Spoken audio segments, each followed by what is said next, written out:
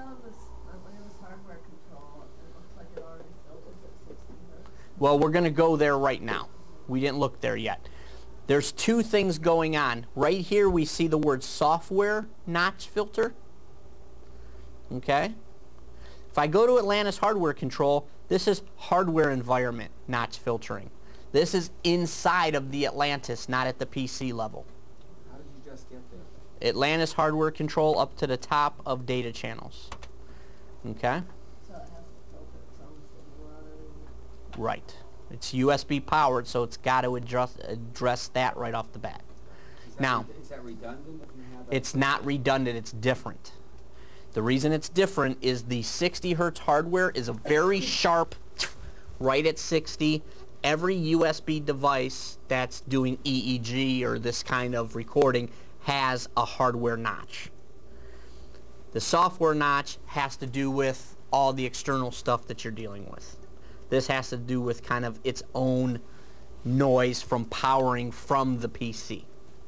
So you want to leave that on? Yeah, that one on 60 isn't bothering anything because it's not filtering anything down the spectrum. It's only a sharp spike at 60. So if your Atlantis is too close to the laptop, and you click the 60, The software one? notch, Mhm. that will help that? It will, but I would suggest simply moving it first. Don't use it as a crutch because it will affect your numbers. And I'll show you that when we get to the training screen, how you see it dampen the amplitude all the way down the spectrum with the software notch. Okay? Now, looking at this real quick, I usually don't even go in here because this is kind of something that we usually are going to do with you on the phone. But let's take a quick glance. Hardware emulation mode.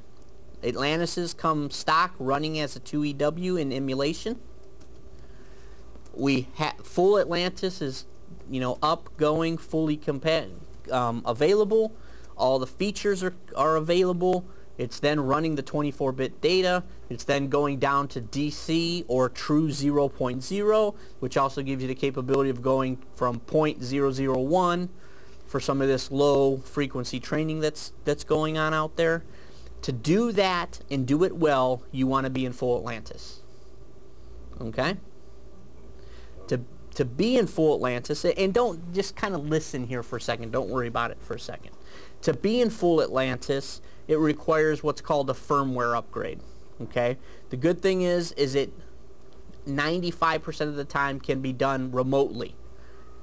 Do we want you to try to attempt to do it? No, we don't.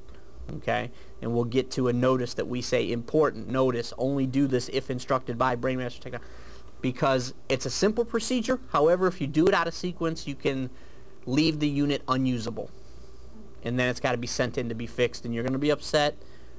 We're going to feel bad that you're upset, but there's not a lot we're going to be able to do about it because you didn't follow instructions.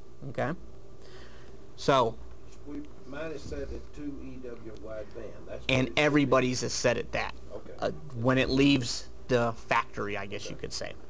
To go to full Atlantis, we walk you through about a 5-minute procedure on the phone.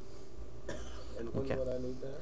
If you want to do slow cortical potential work, or you want to do low frequency training below a half a hertz. So if you want to reward from 0.001 to 0.003, you need full Atlantis. If you're not doing any of that type of work, you don't need it. So Others kinds of work. Yeah, Othmer's work at this point, or DC work or slow cortical potential work. You need full Atlantis. Okay? But again, you call us, we'll walk you through it. Once you go full Atlantis, you'd also click the below half a hertz link. And if you were doing full Atlantis for somebody and then you went back to what we normally do, you'd have to switch back to the wideband, or once you go to full Atlantis and you change the firmware, I wouldn't recommend switching back. There's no reason to switch back. Okay. Your capabilities actually expand. Then why don't we do it anyway? Because it does increase what you're going to read down at the lower frequencies. Instead of having a cutoff at a half a hertz, you're going to have things happening below a half a hertz. So you got to keep in mind that your delta numbers are probably going to be higher. It's much more sensitive. You're looking at 24-bit data now. if you were using the Z-score, it might slow down. No, the Z-score doesn't really get affected because the bands that are being trained aren't that low.